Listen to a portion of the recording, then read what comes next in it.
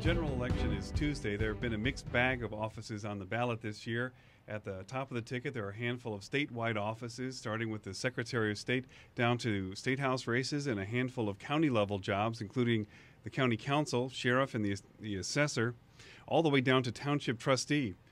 To highlight some of the significant contests that we'll see on Tuesday, we have Hobart Mayor Bryan Snedecor, who is a Democrat, and we have Andy Qunell, who is the treasurer for the Lake County Republican Party. Welcome to both of you. Glad to be here. Glad to be here. All right, so we were bipartisan here, one from each. When you look at the ballot for Tuesday, what seem to be the races that are really drawing the most attention this year? Well, certainly I think some of the county races, but I think some of the state races in Lake County have become really interesting to look at. And as we get close to the finishing line, I think we're going to see a strong turnout, certainly of the Democratic vote. Certainly over in Porter County, I think there's going to be some interesting races that are going to go down to the wire. Such as like the race between Ed Soliday, incumbent Republican out of Valparaiso, who's facing off against Deb Porter. A lot of money being spent in that race. It looks like they'll spend upwards of $100,000 each in that race. And for a little state house race, that's a lot of money. I think I would put it north of $100,000 each because they're buying TV commercials. Yeah. That's not cheap. That's some expensive media. So what are the issues here in that race that's drawing that kind of money?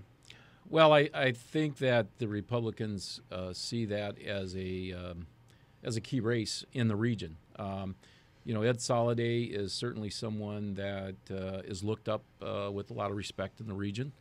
He's been able to cross the aisle and get things done in Indianapolis, and I think that the Republicans are trying to spend a lot of money and see what they can do as far as making that interesting race. So a lot of money is being spent in the race between Ed Soliday, Republican incumbent out of Valparaiso, and Deb Porter. She's the Democrat in that race, challenger.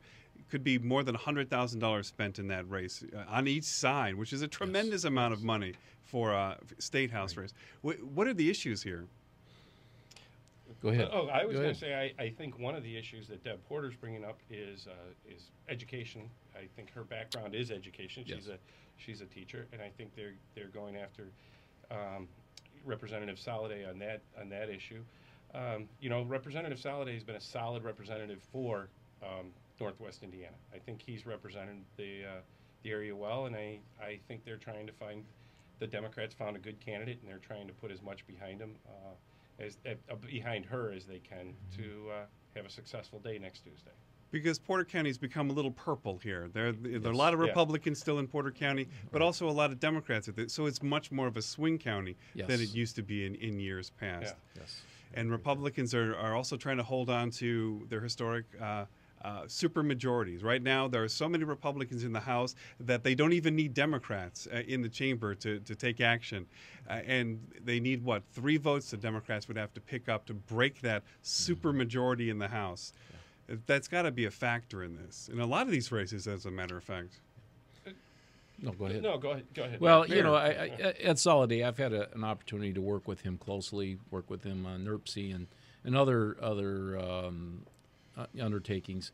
He's a quality individual, a good guy, not afraid to reach across the aisle and work together with both parties. But I believe this is a good candidate that's been pitted against him, and I think it's going to be a really close race. And I think this all falls down to it's an off election, which party gets out the votes, and You got Valpo that brings out a lot of Republican votes, Portage a lot of Democratic votes, and like we said earlier, Chesterton, there's a lot of potential independent type votes that could impact this election. And turnout could be really tough this year because at the top of the ticket you've got the Secretary of State, which is not exactly that exciting. Right. Usually there's at least a U.S. senator at the top of the ticket, but because they run in those 6-year cycles, not this time around. So is it really going to? Are both sides having a tough time getting people excited this time around?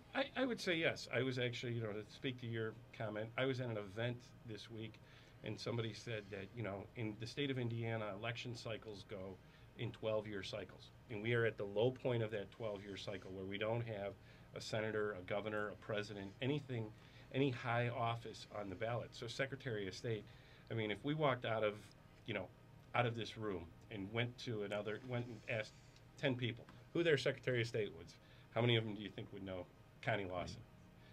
And that's, so it's really tough it is a hard thing to get people excited, to get them out and get them motivated. And it is going to be a matter of which party gets their votes out. Even though a lot of these guys are on the ballot this time around, they're the ones that control the purse strings. There's a budget that'll come up next year at the State House.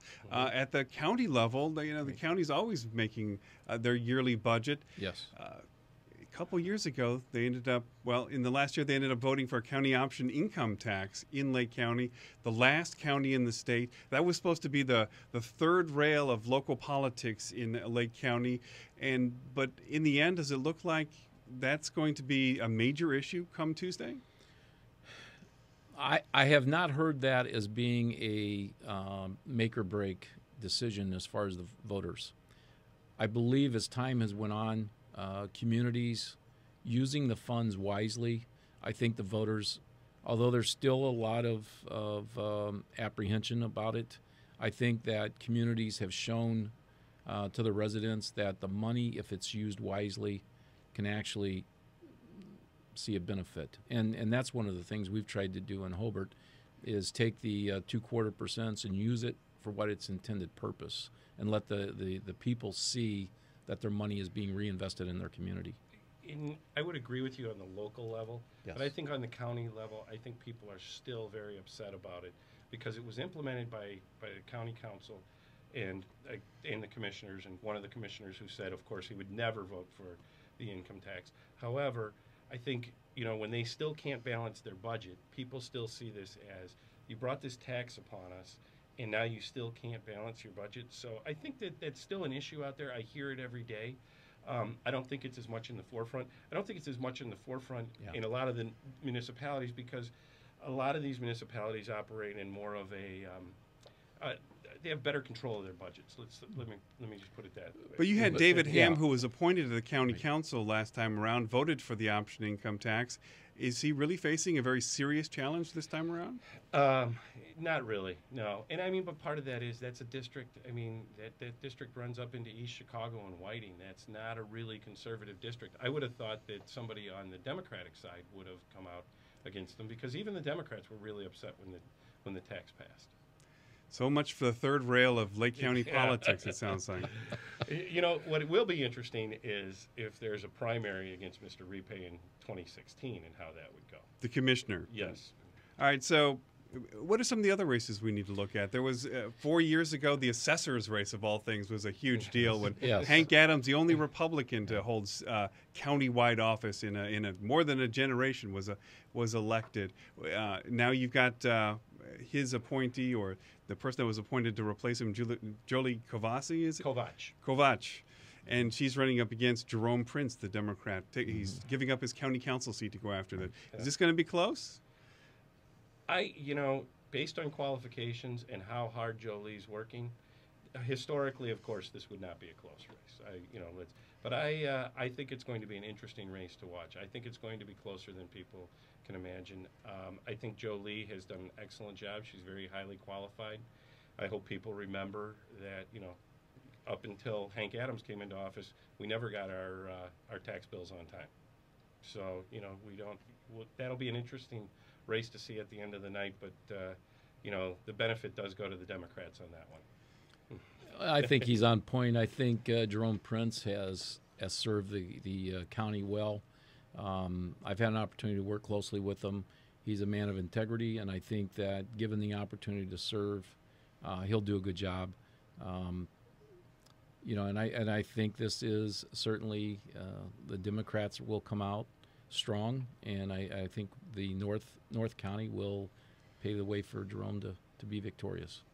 So what are the other close races we're going to see? What are the ones that are going to go deep into the night? Well, I think Shelley Vandenberg, that's been a race where the Republicans have pumped a lot of money in to try to give this a race to the finish. I think Shelley's another example. She's fought hard for education, fought hard for, veterans. I think she'll end up pulling this out, but I know she's not taking this race lightly, and I think she knows it's going to be a competitive race, and I think she's working hard to That's another one of those purple districts. Yeah. This one in South Lake County, and we have a great candidate there, Julie Altoff, who's doing an excellent job. She's been a small business owner, a lifelong Northwest Indiana resident. I think she's doing great. And if the polling numbers weren't there, well, there's 2 more that have commercials on TV that you can, again, it amazes me. You have these state rep candidates, and you can be watching network TV, Chicago network TV. Now, I know they have a way I think that's cable, but okay. It is cable, but, they have a way of pumping this in, and they can put in the, these Northwest Indiana candidates for, their commercials. It's no question, come election night, Northwest Indiana will play a real key role. Maybe not in control of the Indiana House, but whether or not that supermajority stands in the Indiana House. And there's 5 competitive races going on here for the House right now between, your Ed Soliday, who's in, so I can't remember what district his is. Do you? But over in Valparaiso, then we have Jim Weiser and Hal Slager and Sherrill. That's another race. So there's a lot of them there. Well, we'll have to stay tuned election night. But in the meantime, thanks to both of you. This has been Andy Qunell. He's the treasurer for the Lake County Republican Party, and Hobart Mayor Bryan Snedecor. Thanks to both of you for being on. Glad to be here.